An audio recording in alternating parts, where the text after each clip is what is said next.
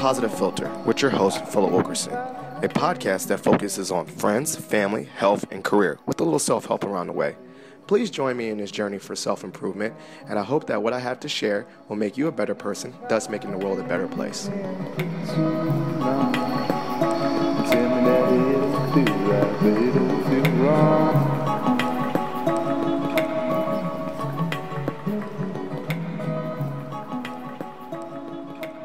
Hey, ladies and gentlemen, boys and girls, it's Positive Filter, a.k.a. Ill Phil, a.k.a. The Illest, a.k.a. Ghoul Helmington, a.k.a. I got a tattoo, Austin, Texas on my leg, a.k.a. the best person you'll ever meet. I don't know, I can't even think of a rhyme right now. But I'm the host of Positive Filter, and I have a special guest with me, joining me on a very special episode because this is the first time we're testing new technology. We're going into the future. Would you like to introduce yourself, Brother Anthony Hyman? Thank you. Thank you so much. It's good to be here on the podcast. I've been waiting my turn to come out here.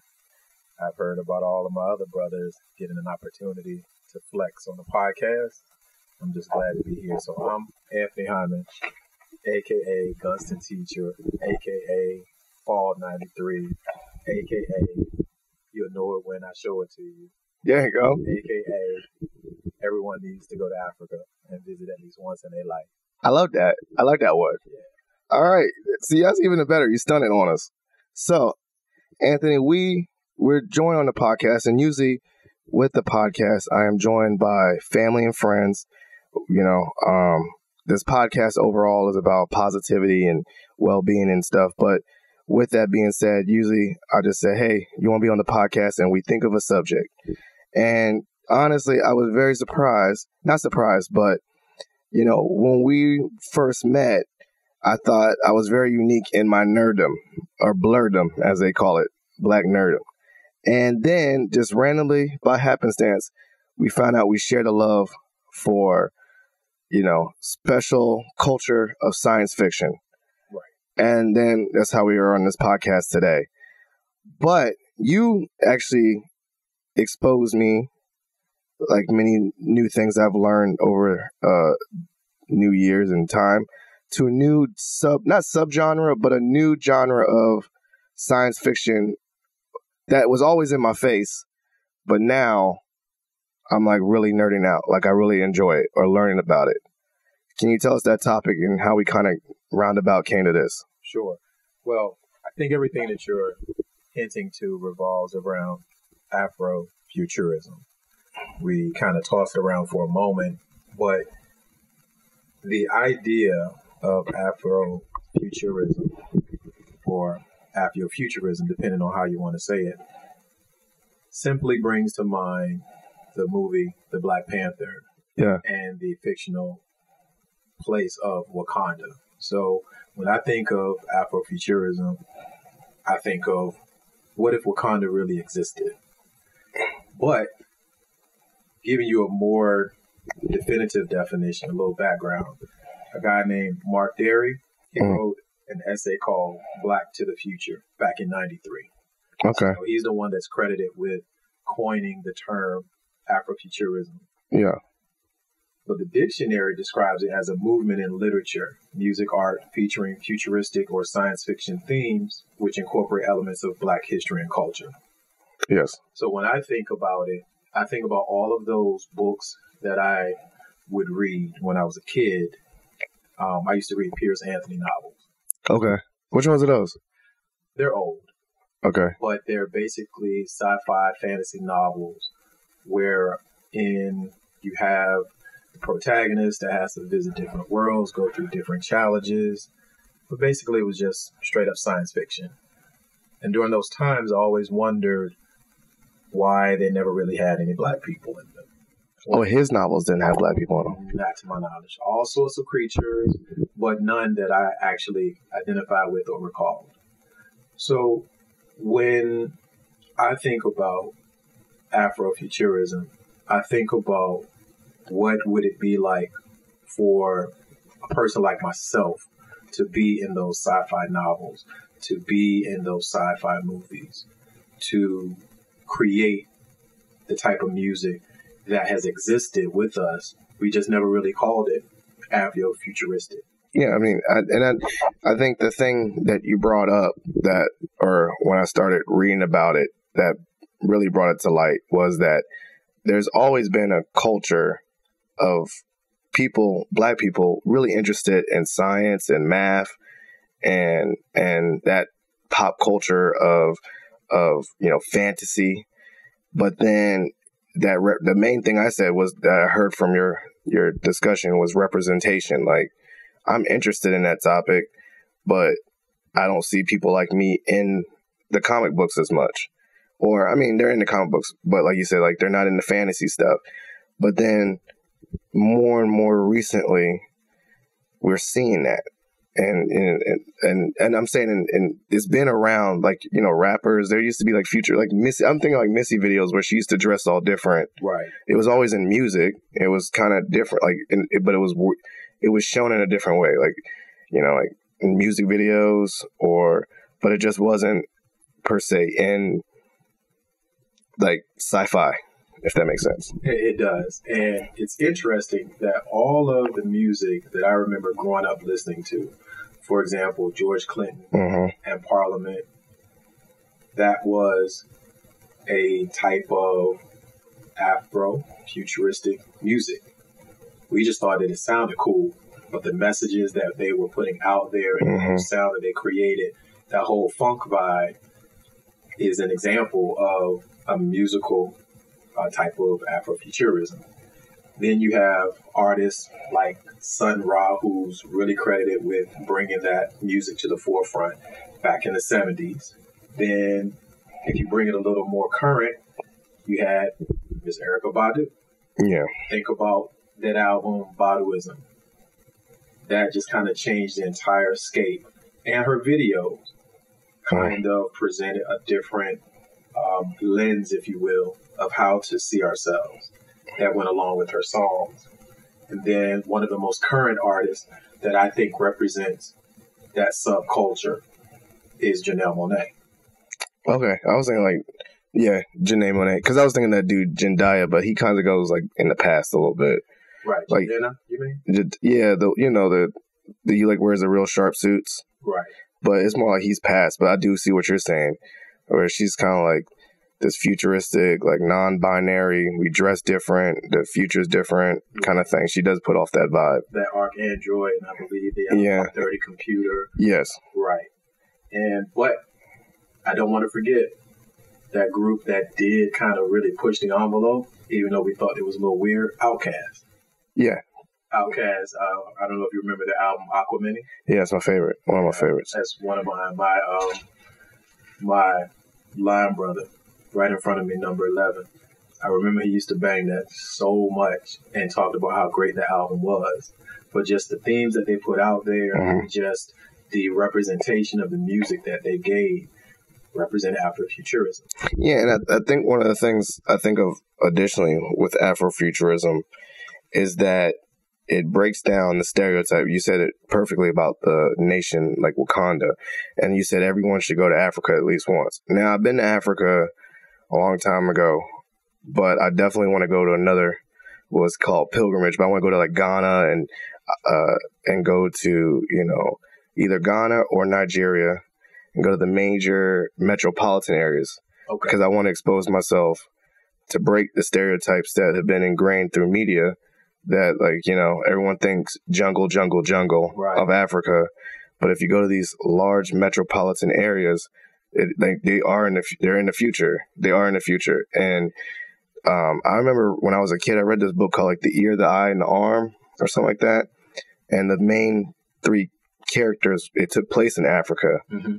And it was in the future in Africa. And they were talking about like floating cars and all that stuff. And I think the thing that attracts me to that genre so much is that it shows the technology and the innovation and creativity that is in Africa, but it's kind of like contradictory to all the messages that we grew up. Right. If that makes sense. That makes sense. Like we grew up thinking like, the jungles and all this stuff, and it's like that's so ignorant they go back. There's businesses. There's huge metropolitan. I think Lagos is like one of the top cities in the world with business. Right. No one thinks of that, you know, Lagos. And we in the U.S. are subject, unfortunately, to the media that's presented in front of us. I remember growing up thinking that everyone in Africa was starving and had to give money to try to help them. But until I got older and I began to see people, meet people that were from Africa, did I know that it wasn't like that. And they themselves would say that the images that you think of us are no different than the images that are presented to us there. Yeah. So they think that, some think that we're all rappers, we're all athletes. Yeah, there's a disconnect. There's a big disconnect. And I think that you're right. Like, you know, I think quite honestly, within college and meeting people from Africa in college, usually the smartest, brightest people were the kids that are first generation from Africa, right, that came to America, or when I say first generation, maybe they born in America, but their parents came to America, right, and they are the smartest, brightest STEM kids I met. Like, if you look at any engineering program, which this is going to be a big stereotype, if it's a black person in engineering, I'm going to go with a strong correlation that they are an African student. And I would agree with you. Like, most of the kids at Mason, if they're the kids that are in NSBE, the black engineering group, they're from Ghana or Nigeria. So, I mean, that the culture, the STEM, the science, that it's in Africa, if that makes, you know. It is. And I think the thing that it pop culturally, the Afro-Futurism genre, it breaks that down and connects Americans, black Americans, to that world in Africa, but also it opens our minds to the creativity that can exist in those countries or exist in us. But it kind of like, I'm not saying fantasy, but you know, you base a lot of what you can do in the future, and not like say what you can do in the future, but like your dreams and like what you can do with technology. You base it off sci-fi, right? Like, you watch a sci-fi movie and you say, okay, what day are we going to have floating cars? Like, eventually someday we're going to have floating cars. And we do. Oh yeah, we do have hoverboards. We have hover cars. We have hovercrafts. So they don't go that far or that high off the ground. Far, but they're there. It does hover above ground. Yeah. Or the jetpacks. We've seen jetpacks. We know that they exist. Yeah. Or I don't know, something else like transplant. Before, you know, you can get an organ and put it in someone else. These are all crazy things that I can talk to someone through my watch. Yeah. Or we can have a full conversation on video. We watched Back to the Future. Now we're doing it where you have video calls. Right. But I think the thing is that pop culture, it introduces ideas and technology, right? That pop culture, movies, sci-fi. But now with Afro-Futurism, it connects not only that pop culture part of what's possible, but it also has people like us doing that what's possible. Right. And that, I think for any kid or anything, that's even cooler, because as a kid, you can be like, I could be the scientist that makes the hover car, or I could be the scientist that is going to invent, you know, the robotic arm that looks like I see on some anime movie where the dude has a real arm and his arm got cut off, but he's got a robot arm that works just as well as a normal arm. Right. Because they see it in the comic book. Absolutely. And that's one of the great things about Afro-Futurism is it gives hope. It provides a lens, if you will, into the possible future that our people can make for ourselves. You know, it's interesting how you talked about the NSBE students who are African, but then the athletes are probably American.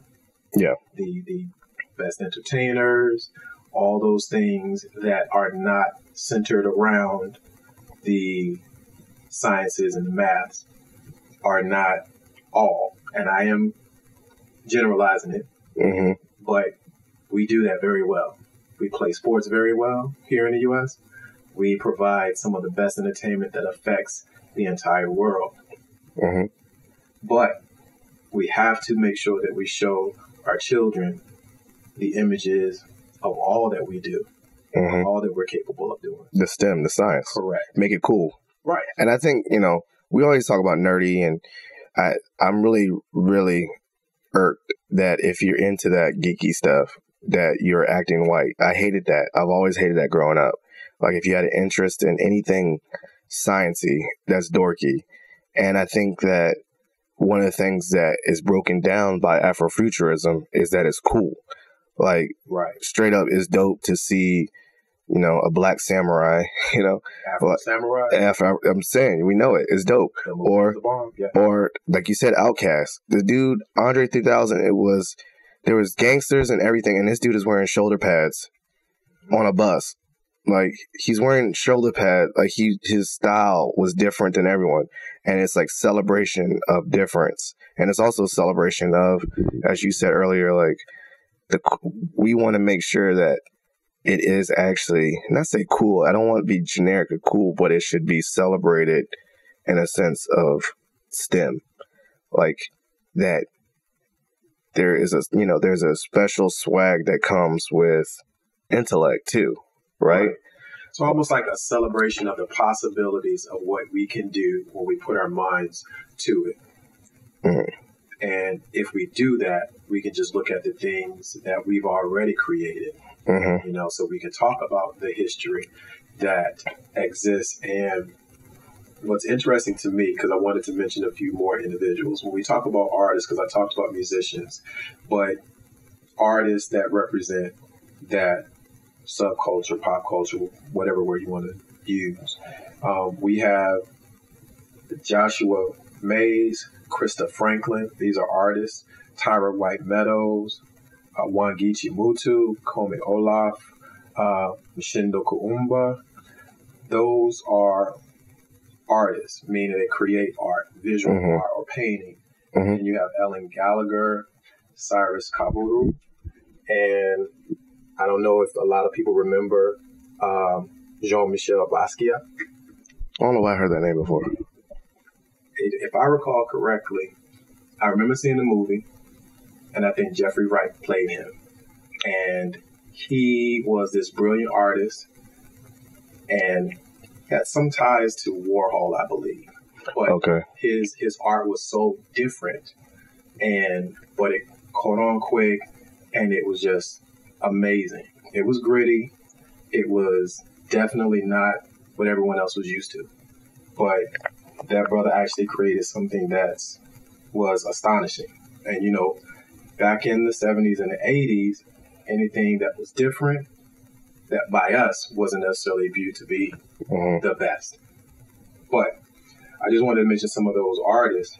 When we talk about writers, we have Ishmael Reed, we have Octavia Butler, who is like really, really big when it comes to that genre. Then you have some others, like I mentioned Samuel R. Delaney. That brother has written so many books in and around that subject area, but his name doesn't get mentioned very often. Nnedi Okorafor, N.K. Jemisin, Nalo Hopkinson, Colson Whitehead, William Hayashi. When I checked on William Hayashi, not that these are all African Americans per se, but the topic that they're writing about, with William Hayashi, he created a story around what if there was a colony on the dark side of the moon. And that colony was populated with black people. Oh, okay. So can you imagine? There's always people that say, like, there's no real space out there or anything like that. We only see one side of the moon. Like, we can't really travel there. So this story kind of puts in your mind black people in space before we were really getting there. So I just thought it was quite interesting, and I wanted to let your listeners know about just the different areas that represent the topic that we're speaking about. Yeah, about science and science fiction with black people. Correct. And I don't know, just as cool. I think it's always been cool when I watch comic books and stuff. that eventually over time, I definitely gravitated. I mean, they weren't my favorite characters, but it was still cool to see. Like, I'm a big Marvel comic fan. That's not, but it was always cool to see Bishop. It was. I was like, dang, they got Bishop, the dude from the future. He got a big M on his face, you know, like, but he was a black dude. And then seeing Black Panther, but then it was cool to just see over time, you know, like Static Shock, right, or characters of color. you know, the Black Lightning dude. Just more people of color represented in a genre that I liked. Right. And that was what. And then I think, as you said earlier, it's just every expression of art, popular art, has had an influence by people of color, but it wasn't really highlighted as much in the sci-fi genre of artistic showing, right? But now with this, and I'm not saying a new wave, but just this culture, I think it's just great to have that. And I don't know. I think we're just going to incorporate. I think we should. The thing that the pop culture speaks to reality is that it, you know, there is the hard work, and you know, for me, I ain't gonna lie. I think math is boring. I hate math. It's boring for me. But I think it's just great to see that there are people, all kinds of different people that do math. Right. Like there's people, there's all kinds of different people. When you go to the engineering building at a university, there's all kinds of different people doing engineering, and then you see them, and I just think it's different spaces.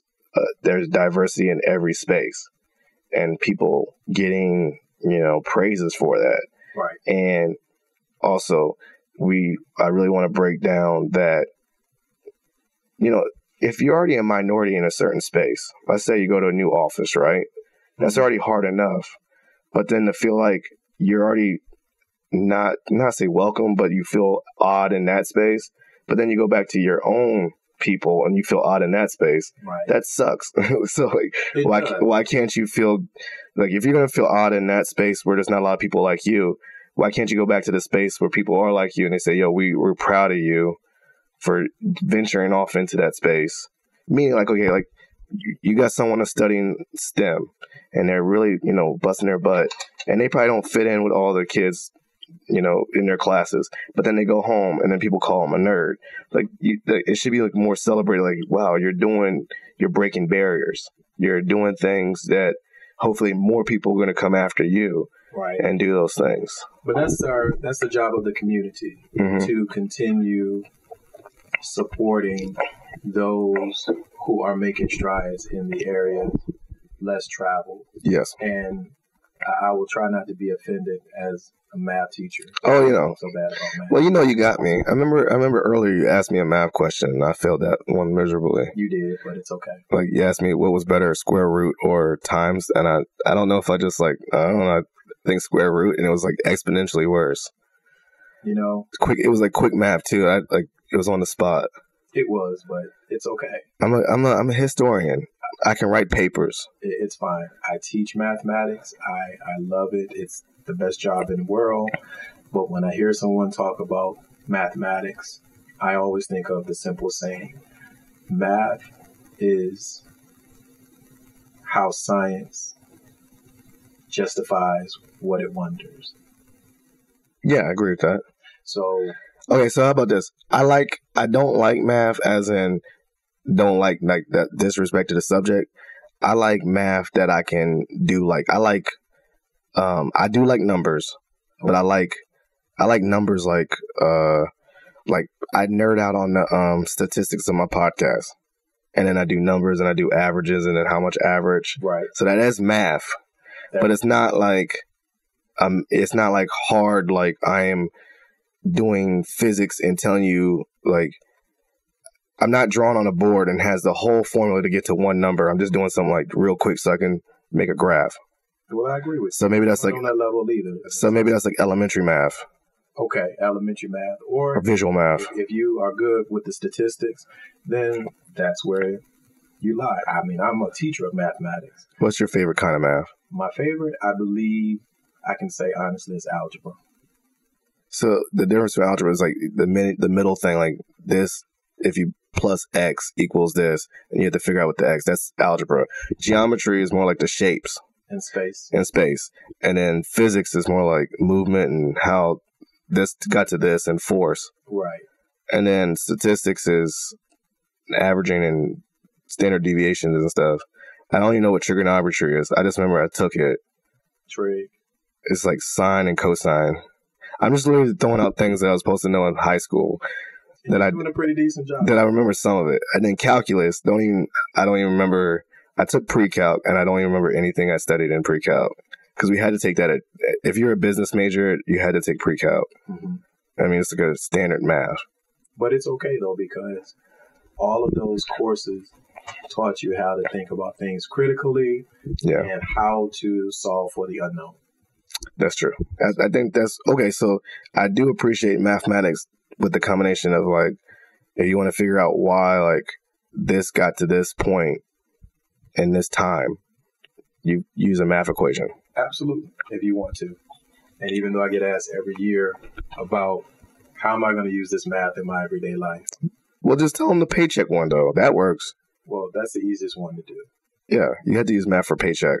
But when they start asking you, different questions, how is math related to the window and all of those things, and it starts to get very interesting when you start talking above the students' heads, when you really are trying to let them know that there's math everywhere in the world, all over. Well, I mean, true. If you're a construction worker, you need to know math to do measuring of your contracting. If you're an architect, so I mean, math. Okay, I think I just convinced myself that I like it a little bit, but it's still it's probably for some people that doesn't come naturally. I think it's generally the hardest thing for a lot of people. I'll give you that. Like, writing a paper was easy for me. Talking in front of people is easy. If you had me doing math problems, it's like long. And doing a math problem to me was a lot easier. Yeah. And writing the paper took a lot of effort. Yes, we're flip-flop. Okay. So I think there's left brain, right brain. But we can, we go on tangents. But the main thing I did take from all this is that we're celebrating these subjects. Afro-Futurism, per se, celebrates these subjects. It talks about the future. It talks about where we can go with technology. It creates worlds that have already been created, but just not us in them. There's worlds like the elves and Lord of the Rings and all that. You really don't see any. I mean, I think I saw Harry Potter. There were some black kids at that school in Hogwarts. Nobody major though, huh? I don't think there was a major character in Hogwarts that was black, right? Sure wasn't. Absolutely. Or Lord of the Rings. None that I saw that stood out. Okay, I'm trying to think of some other ones just to keep going down the list. Star Wars, Lando. Star Wars. And Lando. Lando Calrissian. That's it for Star Wars. That was it. Until this new group, and you saw the guy, what is it, Boyega is his real name. Oh, yeah, the new Star Wars. Yeah. Flynn. He was Flynn. Flynn. Okay. And then Star Trek always had black people in it. They did. I like Nichols. What's it called? Not Deep Space Nine, when it was on a space station, Commander Sisko. Right. That was pretty cool. I actually liked that one the most because it was Commander Sisko. But I enjoyed watching Star Trek from back in the day because of Nichelle Nichols playing Lieutenant. Uhura. Yeah. But as we were saying, I think now as we're moving forward, now they're showing in science fiction the world. So there's more like gay and lesbian people in science fiction. There's more black people. They're showing the diversity that should have always been in the future. Because surprise, surprise, if we're going in the future from this point, there's going to be diversity in space. In space station in 30,000 whatever, there's probably going to be so many people mixture that there's really not going to be that, I don't know. Just saying, if we're thinking the future, I think the problem with science fiction and when it was written is they're talking about the future, but their authors were writing from their current perspectives. So while they're talking about the future, there was segregation. Right. So while they're thinking the future, they're like, well, of course, in this future, it's still white only restrooms. They're picturing their current state to write about the future. So I think that's why this movement started a little bit later, as you said, in like the 90s, because it's more representative of like things are getting broken down now, barriers are getting broken down currently, Right. and then we're gonna express those barriers being broken down currently when we do stories of the future. Right. Now, again, the whole idea has been around a lot longer, but as far as an actual name to it, That's okay. That's what Mark Derry did. Okay. He attached a name to what George Clinton and Parliament was doing. Yes. He attached a name to what Jimi Hendrix was doing. Right. Because when he played his music, it was otherworldly. It was. No one could really figure out how he was able to do the things that he would do. I was about to say drugs, but no. But yes, drugs they're powerful. Yes, but there was otherworldly. But yeah, it was different. It was different, and it took people on trips. And think about just the 70s, the way that they dressed, they portrayed characters, and even the music that they created sounded otherworldly. It did. So George Clinton, at that time, he was one of many that was dressing the way that they were dressing and creating music. So we just didn't have a name. We called it funk back then. Yes. But the whole subculture got its name, and now that's what we know it as. And it's a great thing to have a name attached to a culture that represents your viewpoint. I'll use the term a black lens. You know, what would sci-fi look like if I had black lenses? Where I was able to see an entire science fiction novel that deals around African Americans or Africans and their stories. And those stories exist, which is a great thing because now our children can read about possibilities or stories that include characters that look like them. Yeah, dope. Which is what important representation. I think that's why, and we're going to go back to the original thing that we talked about at the very beginning of this episode, why Black Panther was not just a comic book movie for people. It was like a cultural American movie for people because it was a phenomenon because just to see the kids so excited. I think that's what you really spoke to. I think that was the coolest part of the whole thing was the kids dressing up in Black Panther mask and saying I could be a superhero too. Right. And, like one of my favorite things, I mean, I know it's not Black Panther related, but my son loves now that new Spider-Man because he loves seeing Miles Morales doing something. And I just think that's so cool. Like I can be a hero too. So I think Black Panther was a phenomenon, not just because of the future, but the thing that you said that came out was representation. That representation in that space was just so important. I think it was more important for the kids than anyone else. I mean, I loved it, but I think just seeing the kids rally around it, that's really what took it to the next level for me. And I think the other thing that was so important was it was one of the first times I saw adults coming out dressed in traditional African attire wherever they were able to obtain it. They were, doing cosplay and showing up, or they were just creating their own look, which was supposed to be a representation of, a tribe or a group of people. And it seemed as if everyone was proud to come out and walk whatever carpet they had, because there were so many red carpets. And I remember seeing the video that people were dancing to the music, but that all stemmed from the movement that was Black Panther, which was a representation of Afro-Futurism. Yeah. And we also talked about some other ones that highlight, like Afro Samurai was dope.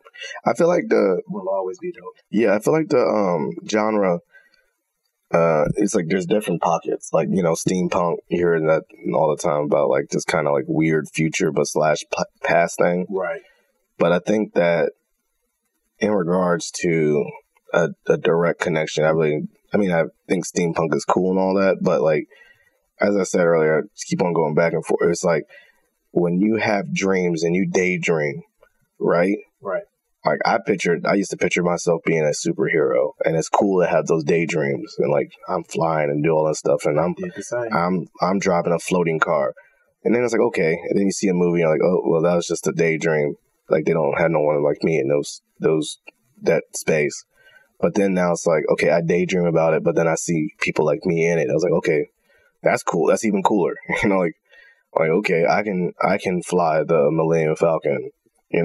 Right. And I think it as it pulls toward is like what really, really stands out about all this is that even though in this is fiction, this Afro-Futurism thing and music and culture, it drives real creativity and creation.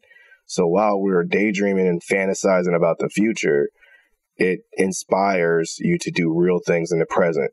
Like it inspires you to really, in your present moment, study STEM. Like I used to daydream about this, but I'm going to now bust my ass and go to MIT, and I'm gonna study engineering and robotics. And it is a true possibility for me to do that. Yeah, exactly. Because I've seen the possibilities, and that's what science fiction has always done. It gave us a view of what the future could be like.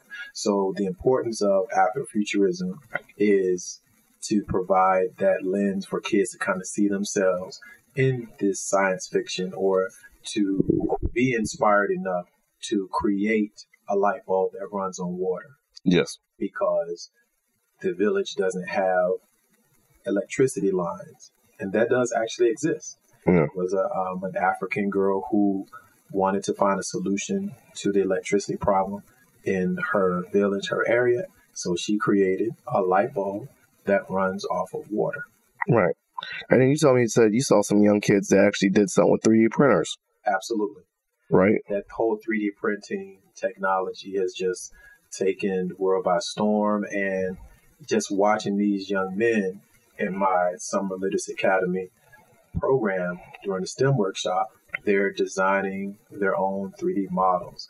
I don't think that they're totally aware of what it can create, but with them knowing that whatever they create, that 3D printer will print it out.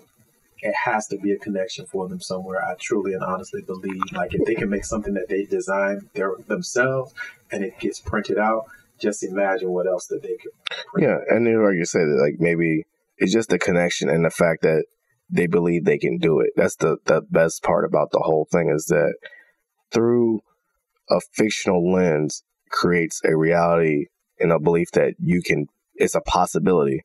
I think that's why I think anyone loves science fiction. It's like, okay, maybe this is so far-fetched, like we're living on other planets and all this stuff. Right. But then at the very bottom of it, it's like, okay, but whether it's 50 years from now or 20 years from now, or maybe even just 5 days from now or whatever, things have created where things that we used to think were only in science fiction have actually come true. It just, the timetable's off. Like, obviously we watched the movie Back to the Future, and it's not looks like what it is in that movie when you went in the sequel one, right? Like, we're not really completely doing it.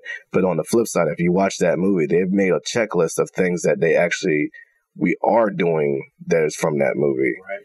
So I think you're right. Like, that connection of like, okay, you might minimize it. Like, that's the craziest part too, is like, for us, we were like, wow, we watched Back to the Future. And we're like, wow, they're really talking to each other, video chatting. That's crazy. Right. These kids now, that's their existence. They don't think that's crazy. Not at all. They use that technology all the time. Yeah, like my kids FaceTime all the time, and I'm just what the payphone is. So that's what this is. I think that, the future has always been, people have always looked at the future. In every single historical thing, people talked about the future. That's what we do. We always look ahead to what we can do in advance. Fantasize and daydream about what could be. And then make it happen, though. Make it happen. But I think now is that we've always had black inventors. I was thinking I was just randomly popped in my head. The stoplight, right, was by Morgan, right? I believe that is Garrett Morgan, right? Mm-hmm. But at that moment, I don't think he would think he was some futuristic person. He was just making a stoplight. He was. He saw a problem. Yeah. And he wanted to fix it. And that was one of a few things that he did. Yeah. So, but at that moment, I think that's how technology and that future thinking thinks. In the moment, you don't think you're really doing big stuff. But he probably was inspired by something, some fiction or something that he read or something that he thought was a possibility. Right. And so I think that's how it works. And I think that's why encouraging people to, get into math and science, no matter if you even care about it. I'm a history major. Right. I love actually, I may not want to be an inventor myself, but as a history major, I love to study historically, people in the past that made big things like that. I love the old study of technology. So it's there's always a way to appreciate these subjects. And I think that even in this, I think that even Afro-Futurism gives a shout out to the past as well. Because when I'm thinking of Afro-Futurism, okay, so here's the thing that gives allusion to the past is that when you watch Black Panther, right, and they talk about technology, Wakanda, all this stuff, right, they still give reference to old African culture, tribes, right, battles, challenging people. I'm pretty sure that really did happen. If you want to be the boss of a tribe, you fought for it. And I'm pretty sure that there was kings and queens. I mean, the hierarchy system. So it's an infusion of tradition. Customs and traditions. Customs and traditions in a futuristic lens. Right. So I think that's also pretty dope too, because with that's the another part is that for us to look into the future, though, we're still incorporating some historical context or some cultural context. Absolutely. I like how the movie in itself gave you a glimpse of what a unified people could be like and could accomplish. Mm-hmm. But they never let go of the customs and traditions that existed and kept them grounded. So from the clothing that they wore that represented historically different tribes, the headdresses represented different areas, to the architecture of the buildings that were in the sets. All of those things gave reference to the past. But they still had huts. But then they had lasers. Or not lasers, but rocket, proton cannons or whatever you call them. I don't know. But they had technology. They had technology. The dude was riding rhinos, but then they had lasers. It was that's crazy. Right. It was crazy. But it's also badass to be able to do that. Both. You live low tech, but you have high tech technology to use for yourself. Yes. Not only that, but to know that you needed to live in seclusion in order to continue to flourish because they knew that people would want to acquire the technological advances that they made. So beyond I guess Black Panther is the place marker for this. Is there any other major movies that we can think of that exhibits this? We did the cartoon. We did Afro Samurai. We did Black Panther. But is there any other thing for someone that just wants to get into it? Is there anything else that comes to mind that you've seen recently? Well, it's interesting that you asked that because I do remember as a kid seeing the movie The Brother from Another Planet. That was by John Sayles. Okay. And I always remember this brother playing that particular role. So if you recall seeing the show Scandal. Yes, Scandal. Okay. Daddy Pope. Yes. Daddy Pope, Father Pope, Olivia Pope's father. Yeah. He played the brother from another planet in that movie because it's an old movie like the 80s. I remember seeing it, and that was one of the first glimpses that I had of seeing a black person that was from another planet with amazing powers. didn't do a lot of speaking, but I think the movie itself had. I'm going to check that one out, though. Impact. It's an old one, but it was good because it kind of freaked me out because there was this moment where he pulled his eye out and the eye could see things or record things. What? And he could put it back in to see or to help other people to see. But it's interesting when I think about all of the sci-fi shows that I've seen over the years that represent Afro-Futurism. Yes, I'm saying that's referring to. Now I'm trying to look for it. So yeah, that movie comes to mind a lot, but it's not that many. I know. So I'm trying to think of a list because I saw that when I looked it up on Wikipedia, there wasn't like a crazy list. No. So whether that means it's not really existing as much, or it's like you said, it's pockets, but I guess they like said the hallmark of it, like the epitome, the embodiment of it was Black Panther.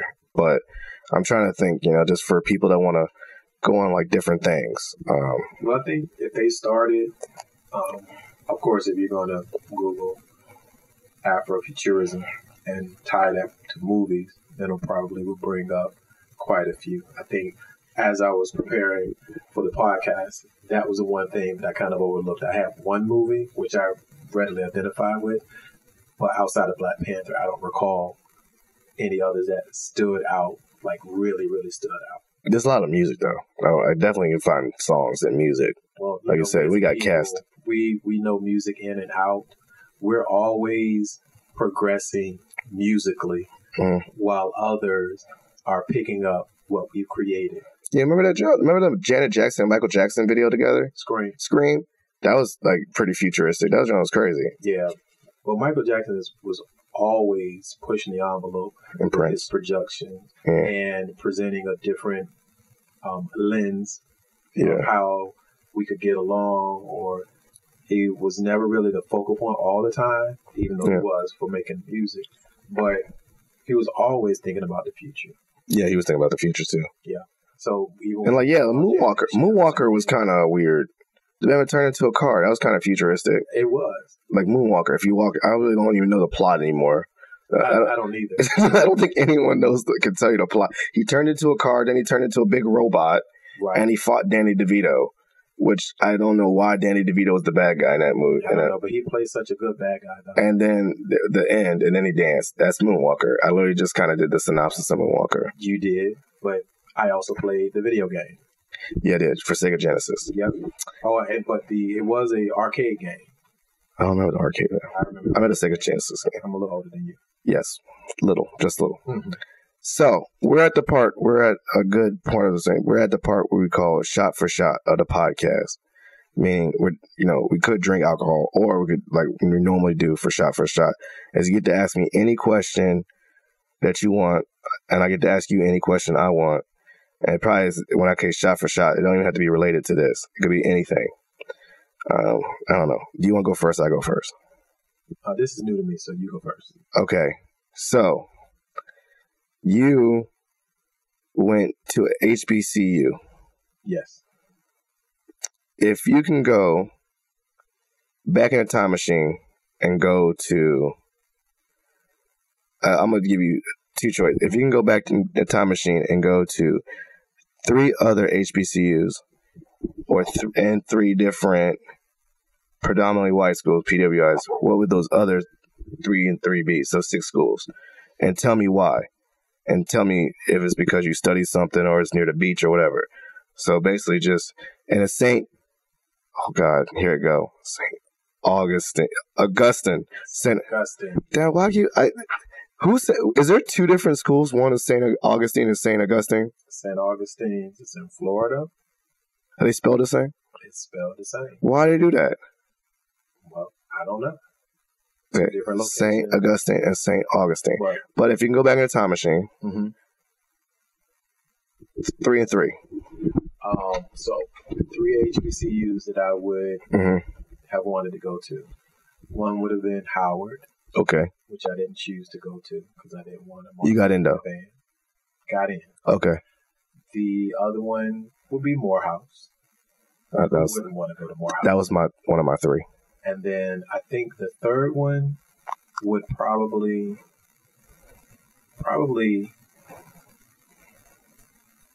Tuskegee. Okay, but you didn't say any rival, right? So you didn't get in trouble there. No. No, it's like you didn't say like one other school that you would have rival. Okay. Closest rival to St. Aug would be Shaw, but it's no really contest between that. Oh, okay. Isn't no contest on your side? No, not on my side. St. Aug is better than Shaw. Okay. Nice. LaMarcus, you heard that here first. he's Mr. Shaw too. He is. He's 40 for 40. That's our joke. You know, the 40 under 40 when they, you know, the Mr. Alumni. I'm if they do 1,000 for 1,000 at JMU. I got you. Yeah. So, but okay. So those are the 3 HBCUs. Okay. What about the PWIs? PWIs. I would have wanted to go to NYU. In New York. Yeah, that's dope. I would have wanted to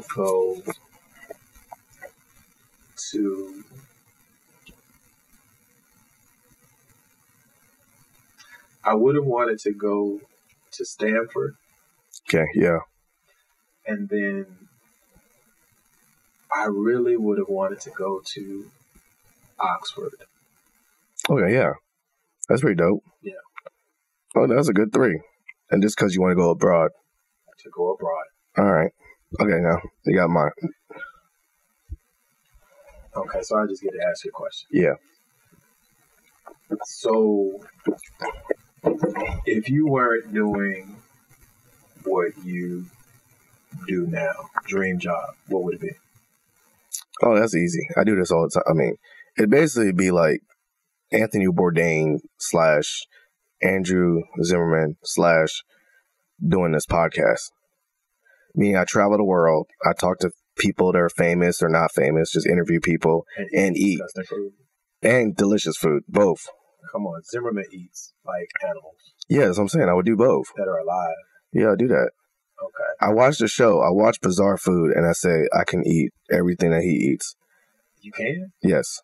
Oh no, I couldn't. I can. I've eaten eyeballs, brains, all that. Eyeballs. Yeah, I've taken I went to a pig roast. I took the eyeballs out of the pig for the pig roast and ate it. Okay. And they brain. You got it, bro. So, but I would do that because I mean, I think that's one of my dreams would be to, and I mean the world to country, but it'd be like I would have the podcast ready, meet new people, talk to them, interview them, and then we'd have a meal and then eat different. And it'd be like, I mean, not just crazy stuff too. Like It'd be sometimes crazy stuff. Sometimes it'd just be we're in Texas, so we're gonna eat the best Texas barbecue.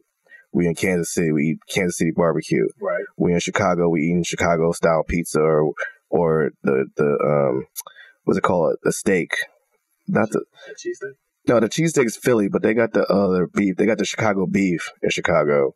I mean, I would just eat different things that are representative of that place. Okay. And then I would just drink a lot too. Okay. It'd be drinking in there too, like drinking places like. So basically, I would just be like, let's say hedonistic or something, gluttony. Mm-hmm. But but also talk to people at the same time. And hopefully they can talk back to you.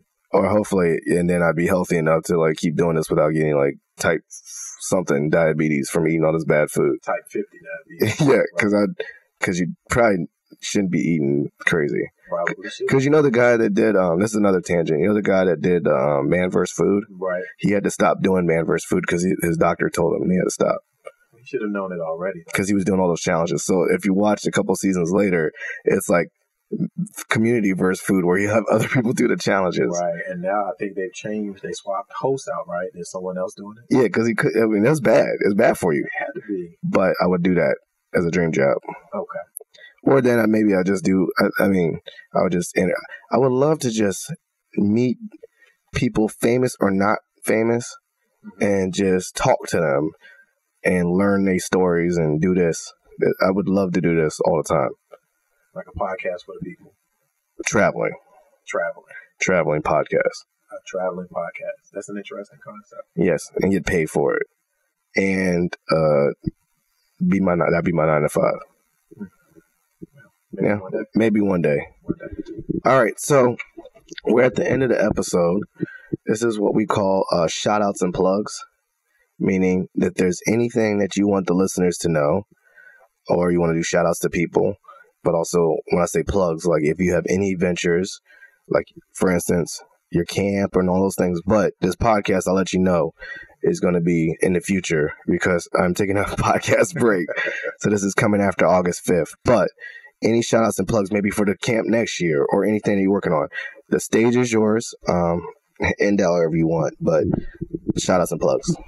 All right. So I definitely want to shout out all the kids, young boys, young girls that will be participating in the Arlington Public Schools Summer Literacy Academy for the summer of 2019, knowing that they're going to enjoy themselves. I also want to shout out the students who promoted to 9th grade from Gunston Middle School. Shameless plug for the algebra team at the school as well. They were the best. Definitely want to shout out a good friend of mine, Mr. Ola Oladapo, who's all the way in Johannesburg. Good friend of mine. I actually want to shout out the people in Johannesburg. Definitely enjoy myself whenever I go there. The people are nice. The food is good, plentiful, and not very expensive from an American's point of view. Definitely want to shout out my mom's because she is the best and she is the reason that I'm able to do what I'm doing now. That's Dr. Lorraine Corey Moore. I want to shout out my daughter, Ayani Reese Hyman. Yes, I said your entire name, government. I definitely want to shout out those who know about the golden time of day. If you're a Maze featuring Frankie Beverly fan, you'll know what that means. My daughter kind of hit me to that. Oh. So the golden hour is the best time for you to take a selfie because that's when your melanin is popping the most. But it basically equates to like sunset. Oh, okay. So I'm going to do it. I'm about to do one. I want to shout out the Gamma Psi chapter of Alpha Phi Alpha Fraternity Incorporated, Mission Impossible, all my line brothers that are present and that have transitioned. That would be Solomon Grundy, number 13, and 31 Flavors, number 2. Miss you dearly. And I think that's about it. Well, it's been great. That was actually a really... I learned something, even on your shout out, I learned to do something new. So, Hyman, you're always an educator. You're a teacher, even when you're not trying to teach. So now I'm going to try to take a selfie at that time. So thank you so much for being on the podcast. This has been great. Hopefully the listeners learn something. They look forward to the future, like we're looking forward to the future. Absolutely. And hope you listen to more episodes. Thank you. Over and out. Thank you for listening to Positive Filter, a podcast that focuses on family, friends, career, with a little self-help along the way. If you enjoyed this podcast, please share it with your family and friends, and like the Facebook page, Spreading Positivity of Movement. Thanks for listening.